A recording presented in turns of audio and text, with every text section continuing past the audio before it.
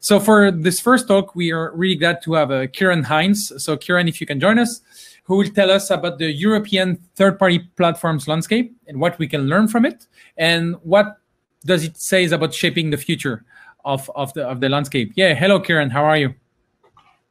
I'm very good, thank you. Can you hear me? Yeah, we can hear you really well. I invite you to share your slides. There we go. That should be working. So yes, so far, yes, the European TPP landscape, perfect, charting the progress of open banking. We're good. I let you with the audience, and you have 25 minutes on the stage with us. Thank you. Fantastic, thank you very much. Well, and good morning, good afternoon, good evening, depending on where you are. So my name's Kieran Hines, and I'm a senior analyst in the banking team at Celent. For those who are not familiar with us, we're an independent analyst, research and advisory firm that supports financial institutions when it comes to their decisions around technology. And so obviously open banking is an area that we've been heavily involved in over recent years. Now, what I'll be doing over the next 20 minutes or so is sharing some of the highlights from our recent research into the TPP ecosystem in Europe.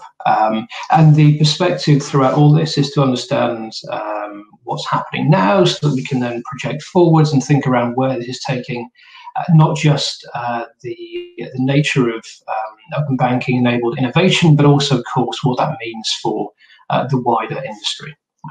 Now, I can only share snippets, of course, in the time we have, and I would, of course, welcome any opportunity to continue the conversation with people if they would like to after the event. And so to start, I guess it probably makes sense to explain why we've looked at the TPP ecosystem. And what we've done is to earlier on this year, I suppose you could say we invested our lockdown in doing a very thorough categorization and classification of every single one of the TPPs licensed under a national competent authority under PSD2. And the reason we did this was quite simple. I think we've been involved in a lot of client conversations asking about open banking. So, is it still happening? What's going on? What do I need to know? And that sort of thing. And so from our perspective, we wanted to think of ways in which we could sort of reliably look to understand not just where open banking is and where it's going, but also to get a view on kind of the health or the effectiveness, if you like, of open banking initiatives. And so from our perspective, we view the emergence of TPPs as one of the most significant outcomes, I think, of all the various open banking initiatives underway. The reason for this being a simple one, which is that every single TPP is not just a line in the spreadsheets, it's a business, it's a company, it's got founders, got investors in some cases, all of whom believe that through leveraging open banking APIs, they can create propositions for customers which are in some way profitable and address customer needs. And so with that in mind, what I want to do in this session is to cover two themes, really. The first is to look at the demographics of the TPP population to see what this kind of tells us around where open banking is today. And then the second is to look more closely at some of the emerging themes when it comes to the value propositions being offered today using open banking APIs aimed at consumers. For what it's worth, I'm currently doing the same analysis on the B2B segments, but so that wasn't ready in time to present this to you today. But hey, maybe next year. Right. So the first thing I want to do is to look at the overall sort of size of the TPP population. Now, as I'm sure you know, and I guess contrary to a few of the expectations around the industry 3-4 years ago, there has been no sort of big bang of TPP registrations, despite the confidence with which that was predicted by some commentators. What we've seen more sensibly, I think, is a period of steady growth in the number of TPP registrations across Europe, which has roughly increased by, on average, 25 to 30 new TPP licensed entities every quarter since the beginning of 2018. And so, as you can see here, by the end of quarter two, so end of June, there were 334 TPPs by our count, licensed by a national competent authority, and that was up by 44 on the end of Q1. I think kind of remarkable in some ways, of course, given that most of Europe was in some form of lockdown through that period. And that figure, though, end of Q2 was up 86% on the same point in 2019. So again, sort of steady growth, albeit from a fairly small base. Also worth noting that that we're talking about TPPs. These aren't just groups of students tinkering with APIs in a hackathon or anything like that. These are in the main trading businesses. So when we did a deeper pass at this back in Q1, 260 of those 290 TPPs registered at the time were live businesses offering services to customers. Not all using PSD2 APIs, I should add, but nevertheless, these were actual trading companies. So set the context there. The next thing I want to look at is sort of what we see in terms of the distribution of these providers, and fairly clear, and again, probably few surprises to see that the distribution at country level is quite uneven, and almost half of the TPPs in Europe are licensed by the FSA in the UK. Probably few surprises here, I think, given the UK's domestic open banking initiative, which predated the effective go-lives for PSD2. I think also London, of course, has always been a solid fintech hub, which I think has also played a role. But it's important to note that the rest of Europe is catching up, of course, and the share of non-UK licensed TPPs, if you like, has grown quite steadily from around a third in early 2018 to just under half now. And Germany, Sweden, France, and the Netherlands make up the biggest markets in that regard. Now, of course, I think having enjoyed so much of the conference over the last best part of 2 days, and heard some great presentations from representatives of banks in Europe, it's clear that a lot of this is being driven by the activity of individual financial institutions, as well, of course, I think, as the fact that PSD2 is live and some of the initial issues around standards and the customer experience are gradually being addressed. So an area that will continue to evolve, I think. Now, I think the next thing I want to do is look at the types of companies licensed under PSD2. And one important thing to note here is that TPPs are not all startups. Indeed, around 35%, so over 1 in 3, are companies that have been trading for 10 years or more. So a length of time that predates even the earliest conversations around open banking. And many of those organizations have been trading for many more years. And then at the other end of that scale, around 60% nevertheless are companies which have been founded within the last decade. And many of those actually are quite young organizations. Now, why is that important? I think while there are many exciting startups and young businesses doing clever things with PSD2 APIs, I think what's intriguing, certainly from a competitive perspective, is the fact that you think about that 35%.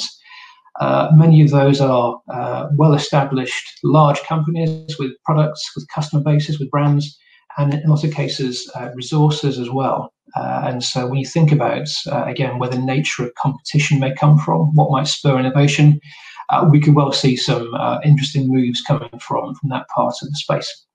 Now, on the bottom of that slide, you can see the business areas that those companies fall into. And as you can see, just under half of those TPPs have been around for 10 years or more, fall into that bracket of payment processing, accounting platform providers such as Sage or Xero, and then software vendors prominent in that group. And I think that does begin to point to some of the areas where we may see some accelerated competition if players in that space begin to start making some moves. The next thing I want to look at is the customer targeting. And so I think it's important to note and flag here that open banking at least in Europe, has become about far more than innovation to the retail customer. Kind of proving the law of unintended consequences, of course, because PSD2 was initially designed to improve competition and address regulatory gaps in the retail market. So what we've done here is to break down the value propositions of all of those TPPs in Europe to look at who they primarily look to serve. Now, this isn't based strictly on offerings powered by PSD2 APIs, but nevertheless, I think does kind of reflect looking at the customer base that these TPPs are targeting. Does, I think, obviously then correlates with how they may wish to use open banking APIs in the future. And so, as we can see, the sole traders offerings aimed at sole traders, SMEs, and mid-market corporates are by far the biggest segments, accounting for around 3/4 of all TPPs, compared to 40% that have a direct-to-consumer offering.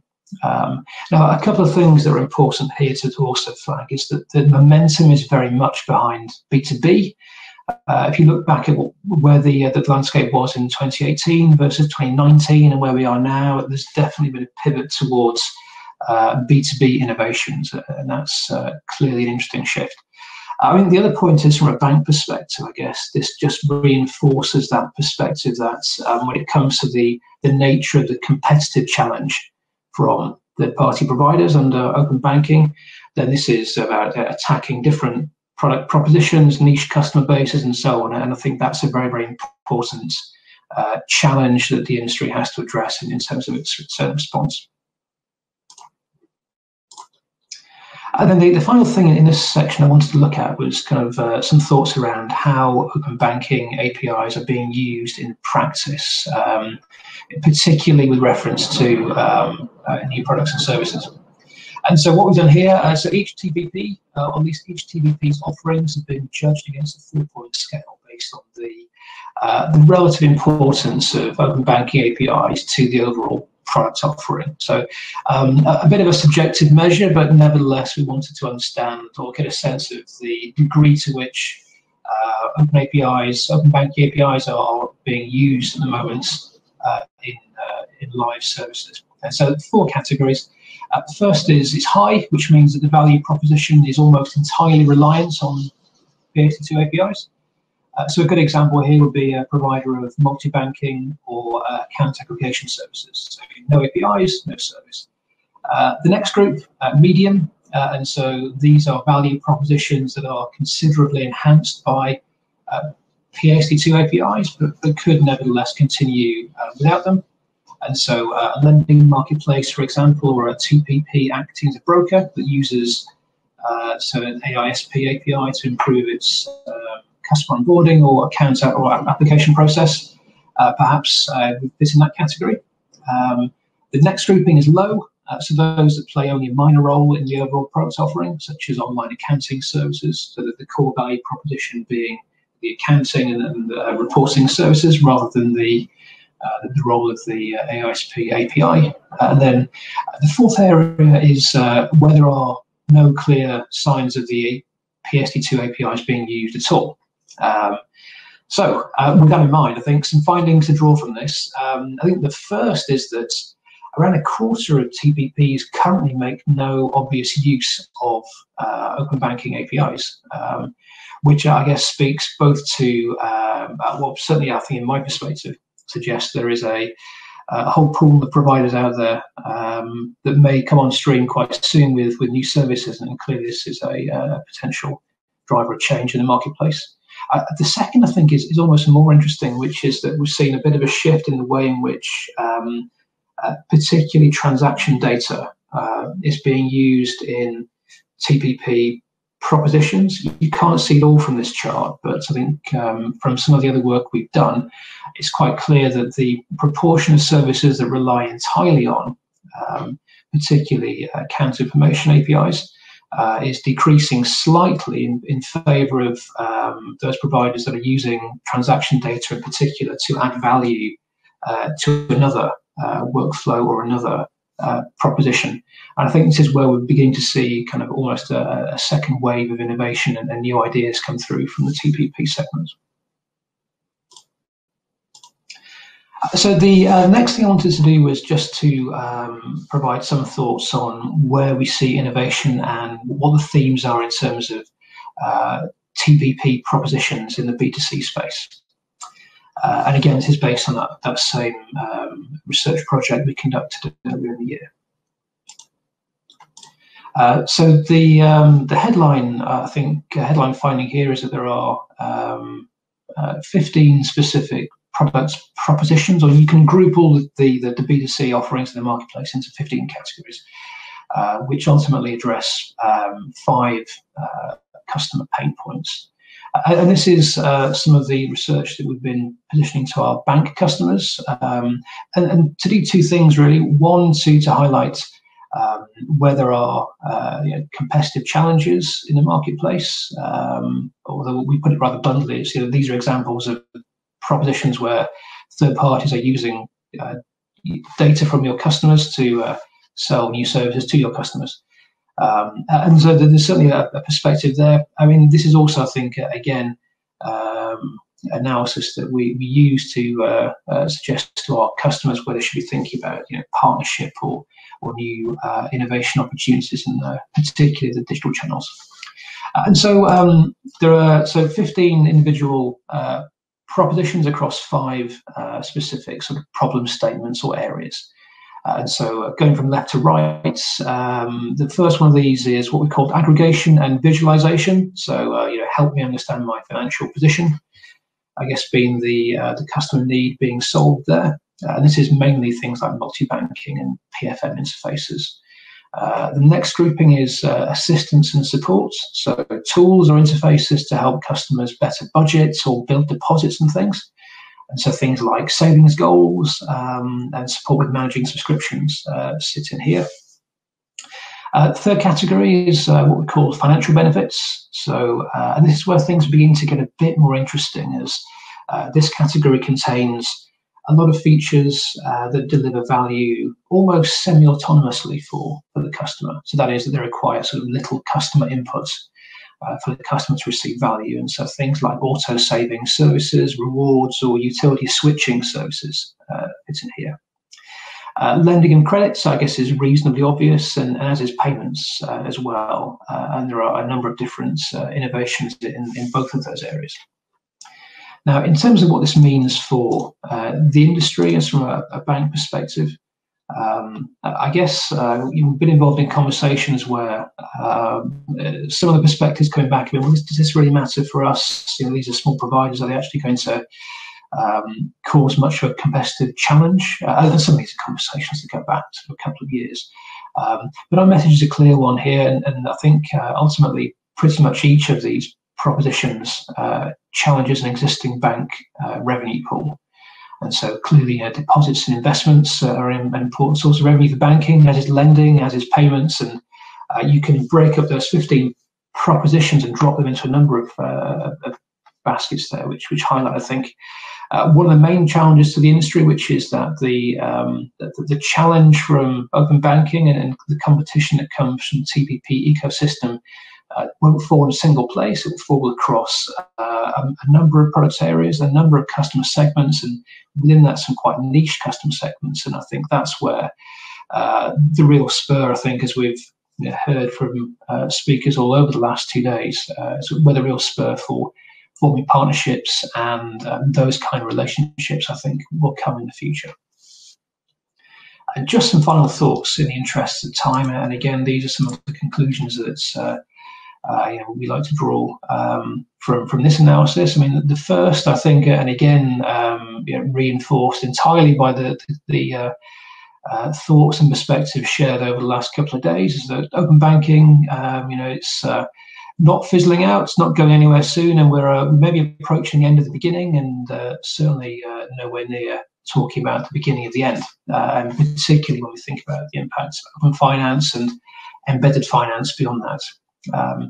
Again, our advice to banks, there is still time to act. The window is closing, not very quickly, but the window is closing. And I think, again, as we've heard from some of the speakers, it's becoming more and more important to have a credible and proactive response when it comes to open banking strategy. And the third area, just bringing us back to the sort of events beyond the shores of the conference, I think COVID-19 and the impact that has had and will have, I think, in the future, is likely to increase demand and the need for some of the TPP services that are available on the market today. And I think, again, this certainly points to a need for greater urgency and attention by the industry. Okay, so with that, I think time for some questions. Maybe I'll hand back to you for that. Yeah, of course. Thank you very much. Wow, that was quite a compelling and complete overview. We have a question from Vladimir. Of the 15 product propositions, which one do you think have the highest potential to add value and provide high margins? Gosh, that's quite a question. Well, I think it depends entirely on the perspective, I suppose, because I think with the work we've done, it's quite clear that I think the question comes down to, of course, how you can deliver value to customers and solve customer problems. I think where we're going to see traction in the short term will be, I think, certainly around budgeting tools and propositions geared around supporting customers through potentially difficult times from a financial perspective.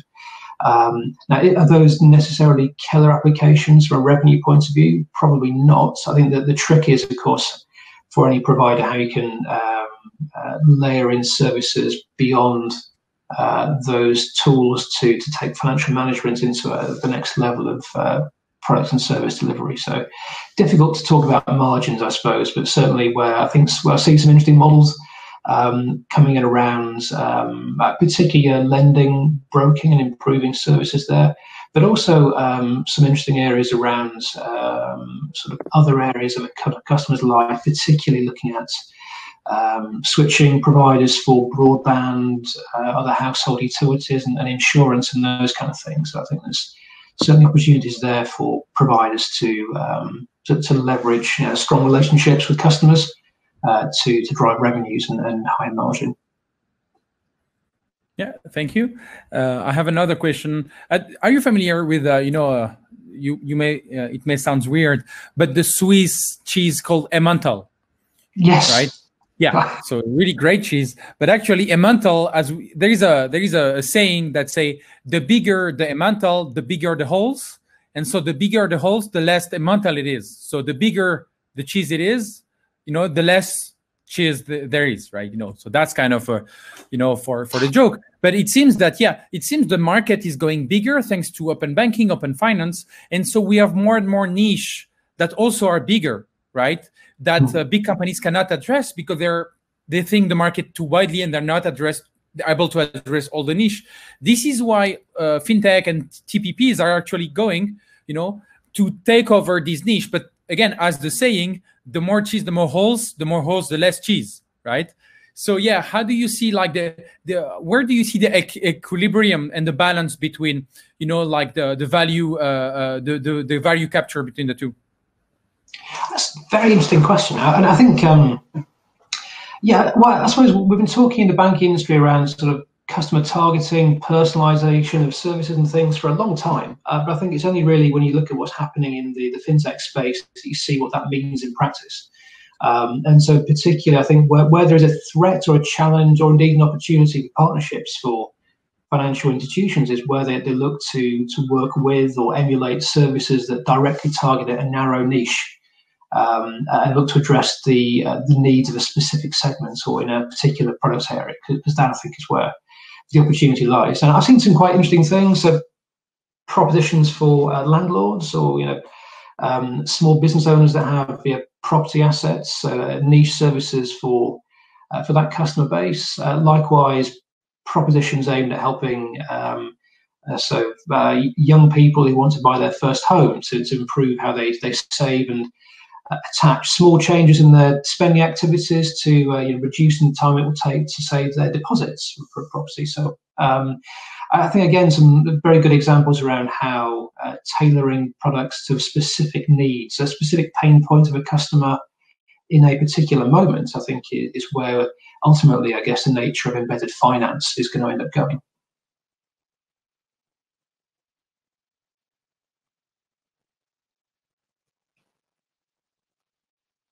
So I've lost the audio. Can you still hear me?